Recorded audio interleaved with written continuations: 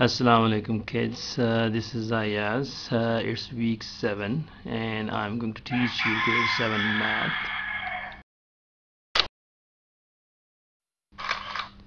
And it's lecture 3 of week 7. And the topic is the same, factorization of quadratic expressions. And you can find that topic in your book 2 on page 105. As usual, I used to do some recaps, and here it is, the factorization. So now I hope you'll be familiar with this. Factorization means breaking up of an algebraic expression into two or more algebraic expression as a product. The sign between the these one or more two or more algebraic expression must be multiplication. And you guys now also know that factorization is basically a reverse process of expansion. In expansion, you expand the algebraic expressions and simplify it and get the answer. And in factorization, do the reverse process. That you have an algebraic expression, you break that one, you split that one into two or more factors such that the sign between these factors is multiplication. And the recap of the concerned topic, the factorization of quadratic expression, is first of all, now I hope you are familiar with what is the quadratic expression. That is ax squared plus bx plus c, and that is the kind of called as general form of a quadratic expression. And as I told you before, in a quadratic expression, the degree of the expression, the highest power of the variable must be 2, and a, b, c are any numbers. The only condition is on a that it can't be 0. By making a as 0, you guys know this one, this whole first term ax squared is going to be vanished and remained is bx plus c, which is no more quadratic. So and ABC, AB are the coefficients of the variable x, and c is the constant. Okay, so how to factorize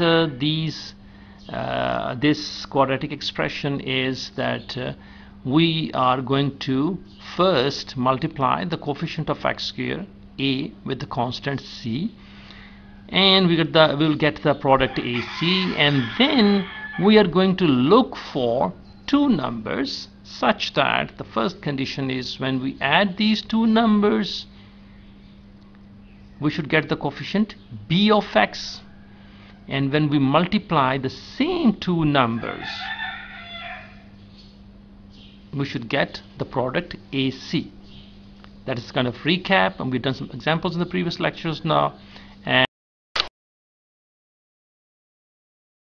so here I took now another practice now 7, which you can find in your book, page number 111.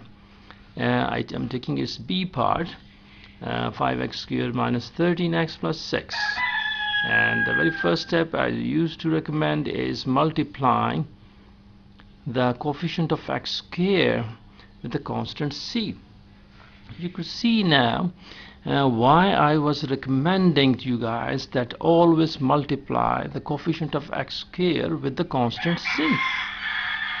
See, in the previous questions, in all those questions, you have seen the coefficient of x squared was 1. So multiplying 1 with the constant c always gives you the constant c. Any number multiplied with 1 is the same number. But now you could see the coefficient of x squared is other than 1. That's why I always recommend this one, that to make it a habit that we are going to multiply the coefficient of x squared with the constant c. Because you see here we got the 30 now, so all the games go with this 30, not with the 6. Not with the 6, just the constant c, which used to come even after the multiplication of A with the C, it used to be the same C, because the A was 1 in the previous questions. So 30 is the one number which we are basically going to play with it. So all possible factors of 30 they are all in front of you now. These are the 4 possible factors, and I told you already, 2 into 15 and 15 into 2 are the same 2 factors, so don't make it a duplicate over here. So these are 4 possible factors. So let's rule out the ones which are not going to give us our wanted numbers. So here the first pair, if you could see, 1 into 30. So all the 4 pairs are basically giving you the same answer, 30, which we are basically looking. So one condition is true for all these 4 pairs. But the second condition is that these 2 numbers, when they are added, we should get the coefficient b of x. And here in our question, what is the coefficient of x? Yes, minus 13. So please, I know the students used to make this mistake. Just they say 13. No, the coefficient of x is minus 13. So b is minus 13. So if we add 1 and 30, what we'll get is 31. Or if we subtract them, 30 minus 1 is 29. So this pair goes right away out. And what about 2 and 15? 15 minus 2 will give us 13, or 2 minus 15 will give us minus 13. Oh, it's part of the game now. What about the third pair now? 3 and 10. So when 3 and 10 are added, it also gives us 13. So this is also a good contender now. So the last pair, 5 and 6, when they are 5 plus 6, it gives you 11, or 5 minus 6 or 6 minus 5 give you 1 or minus 1. So the second and third pair are the ones which might work for us. But remember, I told you, only one of the pairs going to be the one which we are looking for, not 2. No way. So let's see which one will work for us. So as I said, 2 and 15, 3 and 10 are the good contenders. Okay, let's see which one will work us. So 2 and minus 15, when 2 and minus 15 are multiplied, it will give us minus 30, but what we are looking for is plus 30. So first condition is gone. But if 2 minus 15 will give us minus 13. So one condition is being satisfied, but the other one is not. So I think playing with the signs, no way that you can going to get both the conditions being satisfied. So this pair is going to go out. Let's see the second one. Okay, minus 3 into minus 10. So what we will get is 30. Remember the signs rule, minus multiply with minus gives you plus, so plus 30. And if minus 3 and minus 10 are added, we get minus 13. So both the conditions are satisfied. So it means minus 3 and minus 10 is the pair which we are looking for.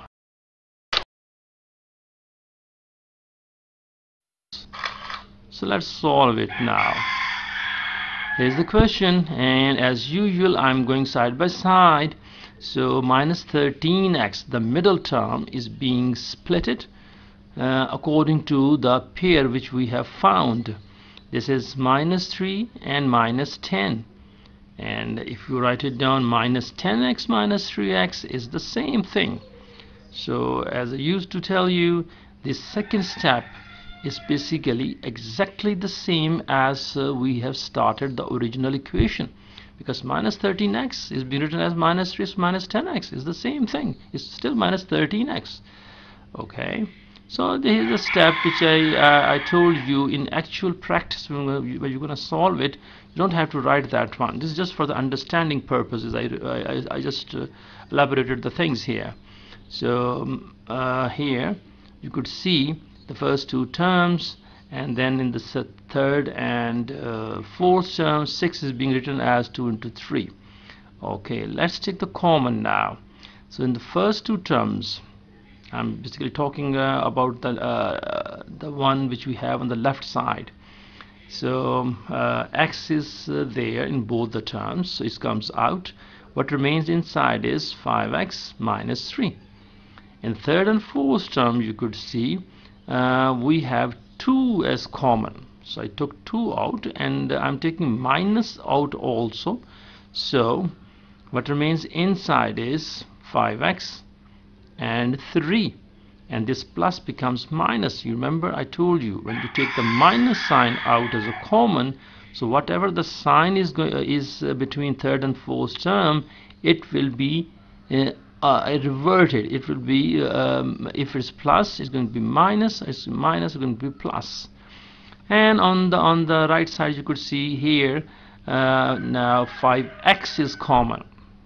Remember, on the left side x was common, now here 5x is common, first and second term. So what remains inside is x and minus 2. So in third and fourth term, you can see 3 is common. It comes out, and I'm taking minus 3 common, so x minus 2 is inside.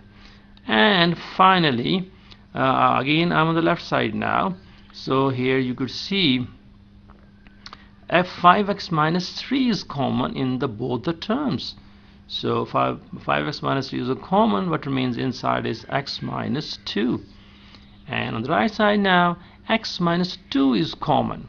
So what remains inside is 5x minus 3. So you could see in both the ways, whatever the way you want to choose it, it's going to be the same answer. It has to be the same. No way that you come up with the two different answers. But remember, you're not going to do both the ways. You could split this middle term in either way, one of the ways, and that's going to be correct, and that's only required basically.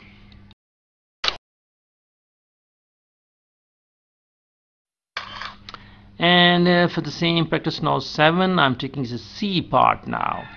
Basically they're giving you little flavors of this, just changing the signs now, and you could see the coefficient of x square, a is minus 2 now, and c is also minus 9. Never say is 9. So multiplying these two to minus 2 and minus 9, you will get 18. And remember the rule, minus into minus is plus. The answer is plus 18. So let's see what are the factors of 18 now. So these are all possible factors of 18. You won't be able to find other than these three pairs. Okay, so which one will work for us? So after writing these factors, you are going to basically rule out the ones which have nothing to do with our the pair which we are looking for. So 1 and 18. So multiplying it gives you 18, fine. But when you add 1 and 18, 1 plus 18 is 19. But what we are looking for is the coefficient b of x, which in our case is plus 9, means 9. So 1 plus 18 is 19. Okay, 18 minus 1 is 17. Again, this pair is going to be out. And this 2 and 9, again 2 and 9 is also not going to work for us. 2 plus 9 is 11, and 9 minus 2 or 2 minus 9, it gives you 7 or minus 7. So the first two pairs are out, and 3 and 6, 3 plus 6 is 9. So this is probably going to work for us. So let's play with the signs and figure it out what it exactly going to be. Here it is. Here it is. So see, 3 and 6 is multiplied, we got 18, and 3 plus 6 is 9, which is B. So that is the basically pair what we are looking for, 3 and 6. So let's solve it now. Here is the first step. So I split it in the middle term, 9x as 3x plus 6x, or 9x can be written as 6x plus 3x. Okay, here's a step just to show you how I took the common. And here is the 1/3 step. Basically in the first two terms you could see only I just took here minus x as common. X is there in both the terms. So took minus x. If I take minus x out, then the plus in between these two terms is going to be minus. And the third and fourth term, you could see 3 is common. So I took plus 3 out. So what remains inside is 2x and minus 3. Okay. And on the right side, you could see I'm taking 2x common, not minus 2x.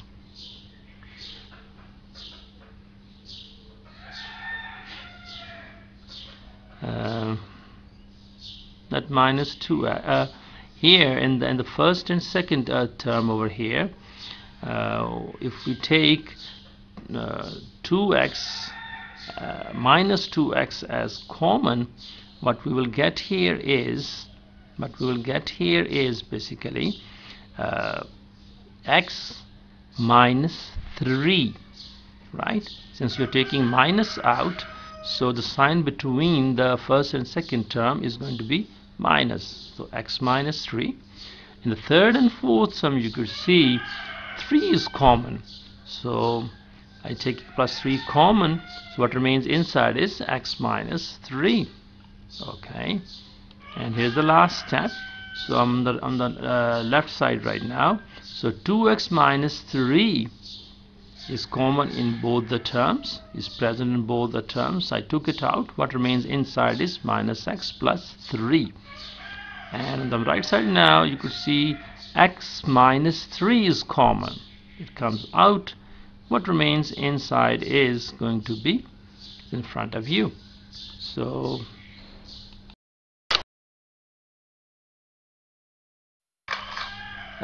here is the D part of practice now 7. Okay, 9x squared minus 33x plus 24. Here only the things are becoming a little bit difficult. The number, the AC is a little bit bigger number now. You see the coefficient of x squared, A is basically 9 and C is plus 24. Multiplying these two, you got 216. So you could see here that if you keep on factorizing 216, you will get many pairs as this number, this product AC grows bigger. I mean the coefficient A if in a question coefficient A and C are bigger numbers, so definitely after multiplying A and C you will get a bigger number. So the bigger number, there are more and more factors. So in these kind of cases, it's not you are gonna go exhaustively all the pairs of 216. No, it's a little bit of time. You will get used to it. Just look for the since we know that we are looking for not 216, a bigger number. I mean AC are multiplied, and we are looking the sum also is 33. So definitely they're going to be a little bit bigger numbers, the bigger factors, which are going to satisfy our two conditions. So I straight away I come up that 9 and 24, luckily in this case, when multiplied it gives us 216, and as you will see, if we add 9 and 24, I'm getting 33, isn't it?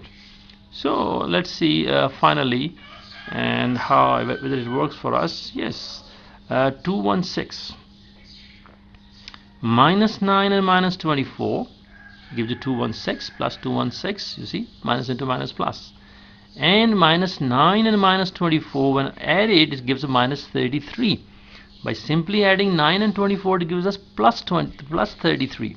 What we are looking for is minus 33. So there is going to be 9 and 24, both are going to be negative. Only then we are going to get minus 33. So but having the negative signs with both of these numbers, when they are multiplied, we will also get 2 plus 216. So it means this is the pair what we are looking for. And let's solve it. Here is the first step. So I split it minus 33 and minus 9x minus 24, or minus 24x minus 9x, either way. And here it is. You could see the third step. I took 9x common in the first two terms. What remains inside is x minus 1. When the second term, the whole term 9x goes out, what remains there is 1. And in the third and fourth term, minus 24, I took it out. So you could see what remains inside is x minus 1. Since I took minus also as a common, so this plus sign between third and fourth term, it will become minus. On the right side, you see 3x is common in the first two terms. What remains inside is 3x minus 8. Right? 3x is common. And the third and fourth term, minus 3 is common. What remains inside is 3x minus 8. Again, since minus is common outside, the plus sign will become minus. And here is the final step, that on the left side you can see x minus 1 is common. It is present in both the terms. It comes out. What remains inside is 9x minus 24. On the right side you could see now 3x minus 8 is common. And what remains inside is 3x minus 3. Okay. Apparently it looks to be the things are not the similar. No. And here in this case we're going to have one or two more steps and we'll come up with the same answer. Okay, you see now here. So we are going to take in this 9x minus 24, we can take, you could see 3 also common. 3 comes out. What remains inside is 3x minus 8. Okay. On the right side over here you could see 3x minus 3, and here 3 is common. What remains inside is x minus 1. So ultimately you could see both the answers are same.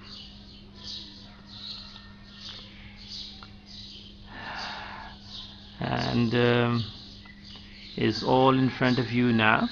So the things are pretty much similar. So don't get confused with this one, that apparently doesn't look like the same.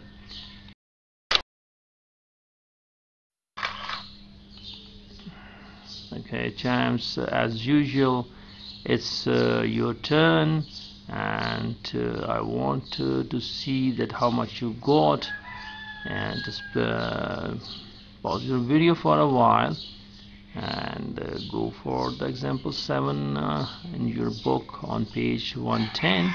And again, as I suggested in this topic, that don't go the solutions the way the author has did these questions. Just follow mine. In later stages you can go for that one too. For time being, just go the way I'm doing.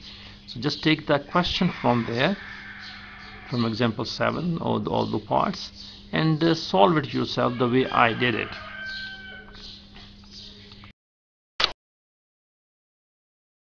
And I hope it has enhanced your understanding. And here is your third assignment now, which is basically the exercise 3B, question 2, the first 4 parts, A, B, C, D. Definitely all these 4 parts are quite similar to the ones I did it here. So I'm going to wait for your responses. So please do your this homework and send it to me. There are many students who are keep on asking this thing, what should we do, how we can send our homework or assignments. You can upload this work either on the system, the abstracts I provided to you, or you can mail it to me basically. And here I'm going to give you on the next slide my email address also.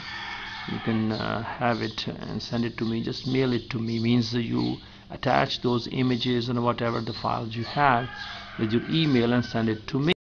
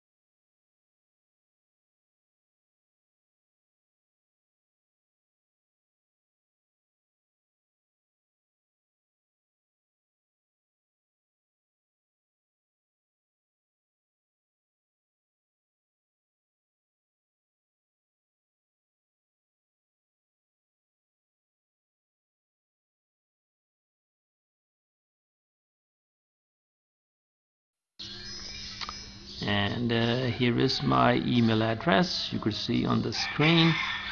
I just note it down. And that's it for today. Goodbye. Take care. Thank you.